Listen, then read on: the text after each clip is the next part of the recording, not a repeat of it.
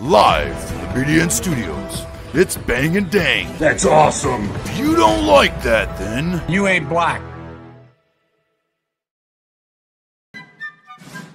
Welcome back to Battles of American Civil War with your host, Bang and Dang. We got 3 Virginia battles for you guys today. You know what happens when we go to Virginia? That means probably Union is losing, which 2 of these 3 battles the Union does lose, and Confederates are about to go on a little mini winning streak here, all in the state of Virginia. We got the Battle of Eltham's Landing, Battle of McDowell, and the Battle of Drewry's Bluff. Like I said, all in Virginia. First one's a Class D battle, then a Class C, then a Class B. And like I said, Confederates getting some wins here today. Some much-needed wins for them, I would say. Still got to defend the state of Virginia. Well, no, that's getting threatened at the time. what is it? We will have a test of armory, or a test of defense around Richmond. The Union's going to take up here, see how well Richland's protected. So first up, Battle of Eltham's Landing, better also known as the Battle of Barhamsville or West Point, took place May 7, 1862 in New Kent County, Virginia, as part of the Peninsula Campaign. Brigadier General William B. Franklin's Union Division landed at Eltham's Landing and was attacked by 2 brigades of Brigadier General G.W. Smith's command, reacting to the threat of the Confederate Army's trains on the Barhamsville Road. Trains on a plane. When Confederate General Joseph E. Johnston unexpectedly withdrew his forces from the Warwick Line, which we've covered, the Battle of Yorktown, the night of May 3rd, Union Major General George B. McClellan was taken by surprise and was unprepared to mount an immediate pursuit. He wasn't unprepared, he was just too ignorant to do it. Let's put it that way. All right. 4th May, he ordered Cavalry Commander Brigadier General George Stoneman to pursue Johnston's rear guard and sent approximately half of his Army of the Potomac along behind Stoneman, under the command of Brigadier General Edwin V. Sumner. These troops fought in the inconclusive Battle of Williamsburg, Which we covered last episode. which was on the 5th of May, after which the Confederates continued to move northwest in the direction of Richmond. Yeah, they're falling back. McClellan also ordered Brigadier General William B. Franklin's division to board transport ships on the York River in an attempt to land and cut off Johnston's retreat. Took 2 days just to board the men and equipment onto the ships, what we so said Franklin last time. was of no assistance to the None. Williamsburg action. None. But McClellan had high hopes. Good idea. Right.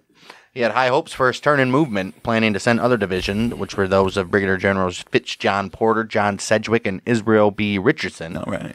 by river after Franklin's. Okay.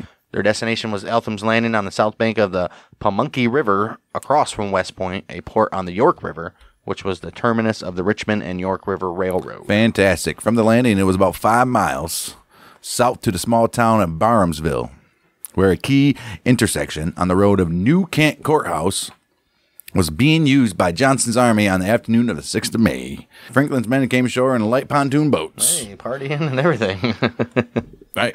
And a 400-foot long floating wharf was then built from pontoons, canal boats, and lumber. Okay, yeah. So that artillery and supplies could be unloaded. The work was continued by torchlight through the night, and the only enemy resistance was a few random shots fired by Confederate pickets on the bluff above the landing, ending at about 10 p.m. Yeah, nighttime, boys, time to go down. And they were just firing shots just because. Idiots. Johnson ordered Major General G.W. Smith to protect the road to Barhamsville, and Smith assigned the division of Brigadier General William H.C. Whiting and Hampton's Legion under Colonel Wade Hampton to the task. May 7th, Franklin posted Brigadier General John Newton's brigade in the woods on either side of the landing road, supported in the rear by portions of 2 more brigades, which were Brigadier Generals Henry W. Slocum and Philip Kearney. Newton's skirmish line was pushed back as Brigadier General John Bell Hood, his Texas Brigade, advanced with Hampton to his right. Hood was concerned about casualties from friendly fire in the thick woods, so he ordered his men to advance with unloaded rifles. Oh, yeah. He's like, hey, guys, I don't want you guys firing on each other, but if you do get fired on, you're not going to be able to defend yourself. Because you know that's how the Souths work. The South, I mean, come on, guys. Come on. You guys know what you're going to do here shortly. Poor guy. Encountering a Union picket line 15 paces away. Damn, that's not very far. Hood wrote, a corporal of the enemy drew down his musket upon me as I stood in front of my line.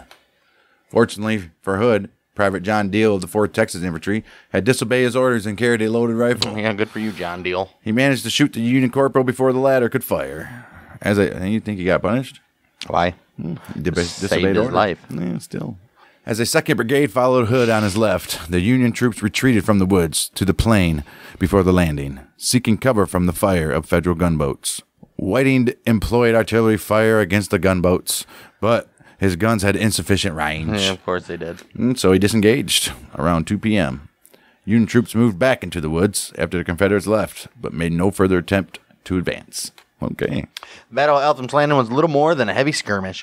There was 194 Union casualties and 48 Confederate. Not all dead. Franklin told McClellan, "I congratulate myself that we had maintained our position." I congratulate myself. All right. Today, I'm very proud of myself. McClellan's like, okay. Right. Although the action was tactically inconclusive, Franklin missed an opportunity to intercept a Confederate retreat from Williamsburg, allowing it to pass unmolested. Oh. Johnson was pleased with the outcome, considering the success his men enjoyed in executing the order to feel the enemy gently and fall back. Feel the enemy gently.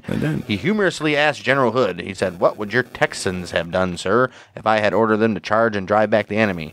Hood replied, "I suppose, General, they would have driven them into the river and tried to swim out and capture the gunboat." Hey. You see what they done? One guy disobeyed my orders. Right. I can't believe it was only one guy. I'm like, screw you. I ain't going in there with no loaded weapons. You crazy? Moving on. Battle of McDowell. Also known as the Battle of Sitlington's Hill. I think Battle of McDowell sounds better. Battle of McDowell was fought on 8th of May, 1862, near McDowell, Virginia. It's part of the Confederate Major General Stonewall Jackson's 1862 Shenandoah Valley campaign. Good for him. March 1862, Union forces commanded by Major General Nathaniel P. Banks moved into the Shenandoah Valley with the goal of supporting Major General George B. McClellan's advance up the Virginia Peninsula. Confederate resistance to Banks' advance consisted of a small army commanded by Major General Thomas J. Stonewall Jackson. 21st of March, the Union High Command ordered the majority of Banks' command out of the Shenandoah Valley, leaving only a division commanded by Brigadier General James Shields to deal with Jackson. He's like, "Shields, you got it, bud." Yeah. Shields left his camp at Strasburg and began moving towards Winchester north. March 23rd, Jackson caught up with Shields' division near Kernstown, which we covered. Faulty intelligence led Jackson to believe that only a small portion of Shields' force was at Kernstown, so he ordered an assault naturally. Instead, Shields was in the area with his entire force. Entire. And a sharp battle was opened. The Confederates took a position behind a stone wall. No pun intended. Right. I don't think it would be a pun since it actually happened, but right. After the Confederate Brigadier General Richard B. Garnett's brigade retreated after running low on ammunition, the flank of the Confederate position was exposed, forcing Jackson to withdraw from the field. Yep. Despite having defeated Jackson at Kernstown, Union High Command was concerned by the aggressive behavior the Confederate Army had shown and began to send more troops to Shenandoah Valley area, including the 2 division of Banks' army that had been moved out earlier. Yeah, they seen that. They're like, okay, this guy's Stonewall. They're like, well, maybe we shouldn't have moved our guys out. After the retreat from Kernstown, Jackson's force remained in the southern Shenandoah Valley. I would assume so. Waiting orders and preparing for battle. In April, Jackson received orders to keep the Union forces in the valley occupied with the goal of preventing them from joining with McClellan's army. Keep them occupied. Right. Just play with them a little bit. Which was near Richmond. Also coming to Jackson's camp, reinforcements commanded by Major General Richard Ewell. Meanwhile, another Union force was moving against Jackson's army. Major General John C. Fremont's Mountain Department was moving towards Jackson from the west. Across the Allegheny Mountains. Fremont's advance force consisted of 35 hundo, and it was commanded by Brigadier General Robert Milroy. Milroy reached the town of McDowell in early May. It was reinforced by another 2,500 men under Brigadier General Robert C. Schenck on May 8th. Jackson's columns departed their camps in the area of Westview and Staunton on the morning of May 7th. Jackson had been further reinforced by elements of Brigadier General Edward Allegheny Johnson's brigade. Right. The area around McDowell contained several points of high ground. A peak known as Jackson's Mountain was located west of the town. Okay. And Bull Pasture Mountain was east. Oh, fantastic. I don't know if it is, though. Well, a road known as the Parkersburg and Staunton Turnpike ran roughly east to west through this very area. A hill known as Sitlington's Hill was located south of the road. Hole's Hill was north. Who just goes around naming hills? Right. The Bull Pasture River ran between the town of McDowell and Sitlington's Hill. And Hall's Hill. Holy shit, who cares? Expecting an attack, the Union commanders sent out small forces to serve as skirmishers. Hey, man, who wants to be skirmishers today? A portion of an artillery battery was also sent to the southern portion of Hall's Hill, where it kept up a regular fire despite not having a clear view of any Confederates. Well, I guess. Union skirmishers from the 32nd Ohio, 73rd Ohio, and the 3rd West Virginia, all infantry, made contact with Confederate forces. Ooh, made contact. Schenck had overall command of the Union force, although he still retained nominal command of his brigade. Milroy's brigade contained 6 regiments of infantry, 2 artillery batteries, and a regiment of cavalry. Nice. All the units in Milroy's brigade were from the states of Ohio and West Virginia. Right. Schenck's brigade consisted of 3 regiments of infantry, 1 battery of artillery, and a battalion of cavalry. Oh. Units from Ohio, West Virginia, and Connecticut were represented in Schenck's brigade. Fantastic. I'm all over the place, huh? Got some Connecticut's, huh? Yeah, I can see the Ohioans and West Virginians together, Right. but Connecticut boy in there? The Confederate Army consisted of 3 brigades, Jackson's original force and 2 brigades of Johnson's attached force. Jackson's original force contained a brigade of 5 regiments of infantry, 2 artillery batteries commanded by Brigadier General Charles C. Winder, a brigade of 3 infantry regiments and infantry battalion, 2 artillery batteries commanded by Colonel John A. Campbell, and a brigade of 3 infantry regiments and 1 artillery battery commanded by Brigadier General William B. Taliaferro. Johnson's force was composed of a brigade of 3 infantry regiments commanded by Colonel Zephaniah T. Connor. Dang. And a 2nd brigade of 3 infantry regiments commanded by Colonel William C. Scott. All of the units in the Confederate Army were from Virginia, except for the old Georgia regiment in Connor's brigade. Okay, we got that out of the way. Jackson then sent troops to take the lightly defended crest of Sitlington's Hill. Scott's brigade led the way. The 52nd Virginia Infantry aligned in skirmishing formation on the Confederate left. 44th Virginia Infantry and the 58th Virginia Infantry aligned between the 52nd Virginia and the road at the other end of Sitlington's Hill. Fantastic. 12th Georgia of Connor's brigade supported the Virginians. Jackson and Johnson moved to the top of the hill to have a point from which they could observe the Union position with the hopes of finding a path suitable for a flanking attack. Dang, look at these guys. Milroy ordered his Union troops to attack the Confederate position at Sitlington's Hill, disrupting the Confederate plans. The rough terrain had led Jackson to decide against supporting his line on Sitlington's Hill with artillery. He was like, oh, this is pretty rough for the artillery boys. Milroy and Schenck decided to send 5 regiments against the Confederate line. The 25th Ohio, 75th Ohio, from Milroy's, aimed for where the Union commanders thought the center of the Confederate line was located, while the 82nd Ohio of Schenck's brigade and the 32nd Ohio of Milroy's aligned to the left of the 25th and 75th Ohio, and the 3rd West Virginia Infantry advanced along the road on the Union left. Okay. The fact that the Confederates held the high ground would prove to be a disadvantage for them. The sun was setting behind the Confederate line, silhouetting the soldiers against the sky. Oh, no. The hill also cast shadows that helped conceal the Union troops. 12th Georgia had been posted in an exposed position in front of the main Confederate line, made first contact with the Union assault. The Georgians' position and outdated muskets, as usual, gave them a decided disadvantage in the fighting. Further down the line, the 32nd and 82nd Ohio hit the main Confederate line, which had been reinforced by the 25th Virginia and the 31st Virginia of Connor's brigade. The fighting became very, very heavy, with reports of describing the battle as fierce and sanguinary and very terrific. All right. Terrific. At one point, Confederates fighting against the 82nd Ohio attempted to use the bodies of dead soldiers as breastworks. Why not? Right. The 5th Union Regiment in the charge, the 3rd West Virginia, encountered skirmishers from the 52nd and 31st Virginia, who were guarding the Confederate right flank.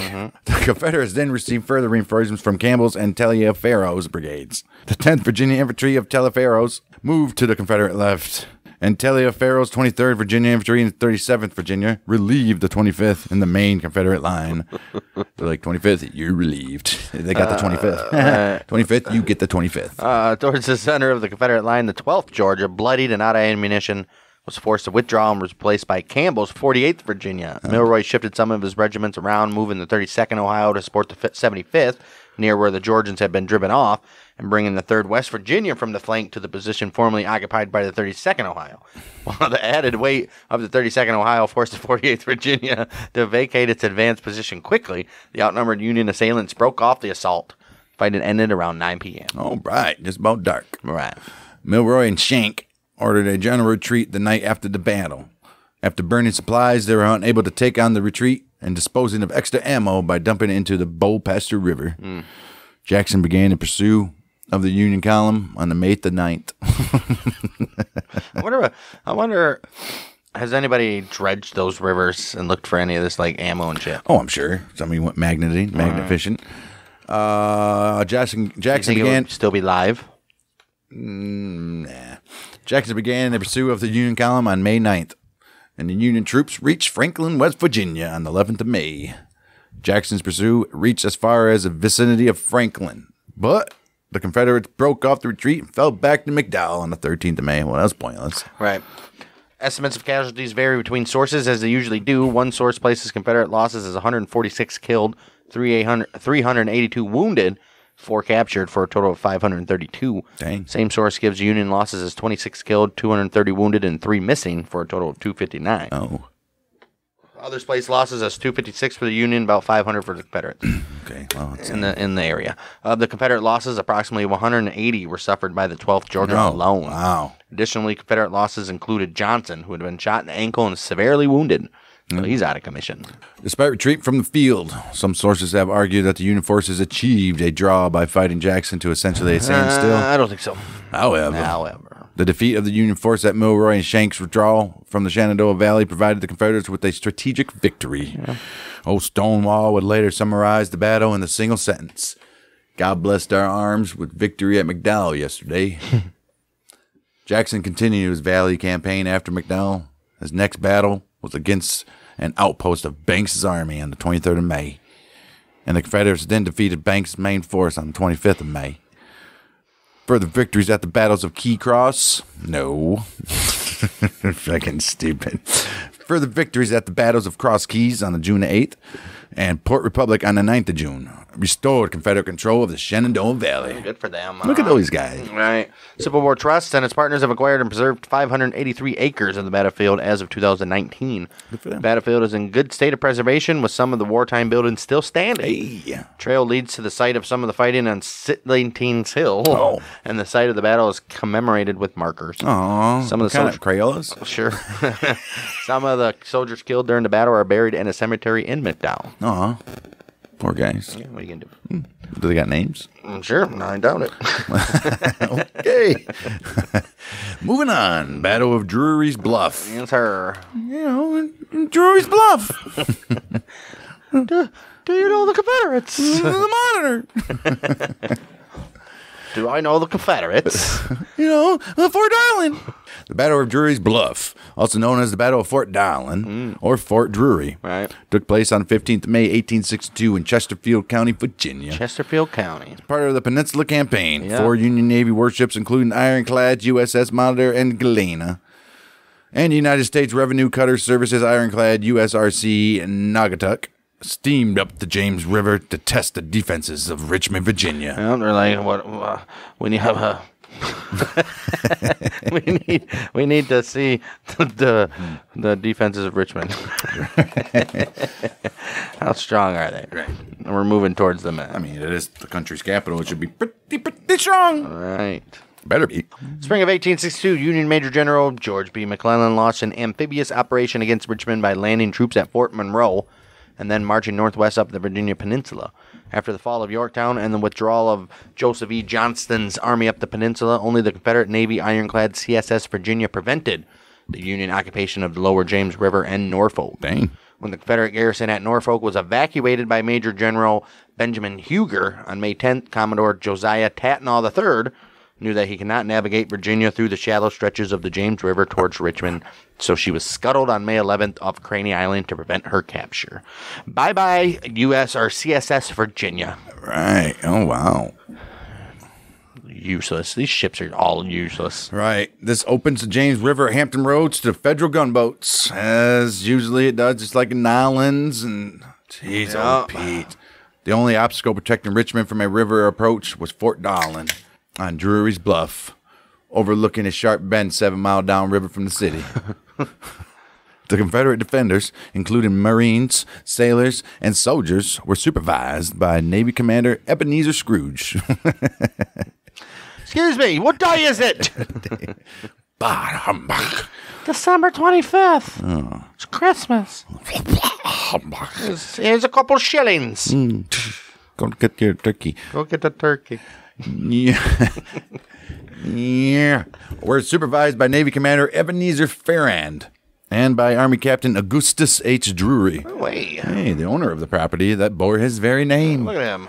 He told me better fight, right? Son of a bitch. The Southside Heavy Artillery. That's what August Drewry is part of, apparently. Right, the Southside Heavy Artillery.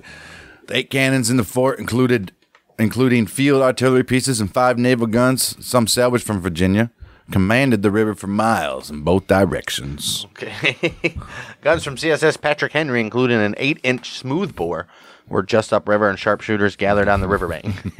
An underwater obstruction of sunken steamers, pilings, debris, and other vessels connected by chains was placed just below the bluff, making it difficult for vessels to maneuver in the narrow river. Well, that's terrible. All right. 5th of May, detachment of the U.S. Navy's... 15th. Yep, 15th of May, detachment of the U.S. Navy's North Atlantic Blockading Squadron. Heard of these guys. Under the command of Commander John Rogers, steamed up the James River from Fort Monroe to test the Richmond defenses once again. The flotilla consisted of the ironclad gunboat USS Monitor, commanded by Lieutenant William N. Jeffers, and the Galena, the flagship, the screw gunship Aroostook, the side-wheeler Port Royal, and the twin-screw semi-submersible ironclad, semi-submersible, which is the ironclad USRC Naugatuck. 7:45, doesn't say a.m. or p.m. Well, it's 07:45, so it's a.m. It's a.m. Galena closed to within 600 yards of the fort and anchored. But before Rogers could open fire, 2 Confederate rounds pierced the lightly armored vessel. Well, you can't do that. Yeah, pull that anchor up and let it roll. Right, the battle lasted over 3 hours, and during that time, Galena remained almost stationary and took 45 hits. Her crew reported casualties of 14 dead or mortally wounded and 10 injured. Dang. Monitor was a frequent target, but her heavier armor withstood the blows. Right. Contrary to some reports, Monitor, despite her squat turret, did not have difficulty bringing her guns to bear and fired steadily against the fort. Fantastic. Naugatuck sustained little damage compared to the Monitor and Galena due to her semi-submersible design. Fantastic. Unfortunately, she had to withdraw when her 100-pounder Parrott rifle exploded. Ooh. The 2 wooden gunboats remained largely out of range of the big guns, but the captain of Port Royal was wounded by a sharpshooter. Around 11 o'clock, the Union ships withdrew to City Point. Yeah, they're like, it's pretty heavily guarded, guys. Yeah, this is a fail. Right, we figured that out. Well, during the battle, Corporal John F. Mackey from the Union became the first Marine to enter. First Marine to earn the Medal of Honor. Good for him. The massive fort on Drewry's Bluff had blunted the Union advance just 7 miles short of the Confederate capital. At a loss of 7 Confederates killed and 8 wounded. Well, that's cool. Could have got more than that. Right. Richmond remained safe, however. Rogers reported to McClellan that it was feasible for the Navy to land troops as close as 10 miles away. Some amateur researchers think the Union Army never took advantage of this observation, yet the entire purpose of the expedition was to obtain such information. I think they wanted to have that war go as long as they could. Probably. Money, man. Ain't no different than today, right? The area saw action again during the Siege of Petersburg, which the Army of the James landed on May 5th, 1864, almost exactly 2 years later, at Bermuda 100, a neck of land north of City Point at the confluence of the James and Appomattox River. Hey, bitches, got that bitch right. Only 15 miles south of Richmond. Army was marched overland, advancing within 3 miles of Drewry's Bluff by May 9th. From a tactical perspective, Bermuda 100 allowed a complete amphibious landing with less likelihood of a counterattack from landing 5 miles closer to Drewry's Bluff and Fort Darling. Right. Cool. So, accomplished nothing. Right. Nothing happened. And nothing, much to do about nothing. And they didn't get no info on how well Richmond is defended. Right. Well, they do. Well, not really. They know they can't go by water. Well, they could if they actually drew up a plan, I bet. Well, they already established that they could have sent troops within a couple miles. Right, and just invaded. As we've seen so many times in these episodes, dude, the Union we know these guys aren't so smart. The Union could have took 250,000 and hit Richmond like now and been over. Think so? Oh, I know so. Think so? Yeah. That's going to do it for us and the battles of McDowell, Eltham's Landing, and Drewry's Bluff. A little short little episode here, but we got 3 battles in. And given that one battle where it was 82nd different infantries and brigades talking about it, we got a lot of information here today. So that's going to do it for us. We'll be back next week, probably for at least the Battle of Princeton Courthouse, the Battle of Whitney's Lane, the capture of Tucson. Oh. and maybe we'll even stick in a battle of Front Royal in Virginia. Yeah, that's it. We don't have another. Well, we got the first battle of Winchester coming up in a couple of weeks. Probably the next episode after this. Right. After next week's episode. Yeah, got a lot going on. Still working up towards. Let's get it on. Still working up towards the year's biggest battle. Biggest. Second bowl run. Manassas. Only fought for 3 days. Only. Yeah, got a lot of stuff coming up for the Civil War. In the meantime, go check out our other podcast, Outlaws and Gunslingers, where this week's episode is all about the crime of the century. One of the many crimes of the century, Leopold and Loeb. You know what I love about those pictures? I don't know, but you're going to tell me in the middle of my fucking plug, though. Those pictures are not fake. That's what battle look like, man. That's ridiculous. And you got the line-to-line battle behind them. Oh, my goodness. These mother suckers were really like 2 feet away, man. This is sad news. And the flag bearers just sitting there and waiting to get stabbed because they don't have no weapons. Right. Sounds terrible. Die for your country. Did you fight for your country, though? Of course you did. It's considered fighting. If you're a bugler in the army, were in the army, weren't you? Let me. Or as you said the other day, a bugler, a boogler, or whatever. Bugly? Yeah. What the fuck? Yeah, Leopold and Loeb, 2 little privileged University of Chicago students, were hell-bent on committing the perfect crime, so they abduct a little 14-year-old, kill him, and as you might predict, it doesn't go the way as planned. That's on Outlaws and Gunslingers. Go look up that podcast wherever you get your podcasts, and then This Week in Sports History. A little baseball heavy this week, but I can tell you what, I already got the next 2 weeks put together, and holy shit, there's a lots. We're going to have some football. It's going to be, hockey, football, basketball. That's all starting to come into play next week. So This Week in Sports History is just look up Bang Dang Network, and you'll find this show, This Week in Sports History, and a couple other shows that we do as well over there. And we'll be back for 3 or 4 battles next week. We are the Mouthy Michiganders. Bang Dang.